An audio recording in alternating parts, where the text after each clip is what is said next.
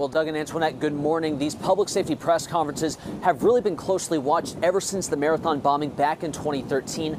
But given what happened in Brooklyn just 2 days ago, safety is clearly on the top of everyone's mind. Now, today's press conference is being led by the Boston Athletic Association, with representatives from the state police, the FBI, and Homeland Security all speaking.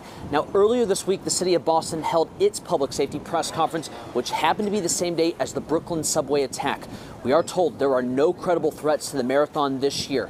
One special note, you may see helicopters flying low over Boston today. It's part of the security plan for the marathon, and state police say it is standard practice.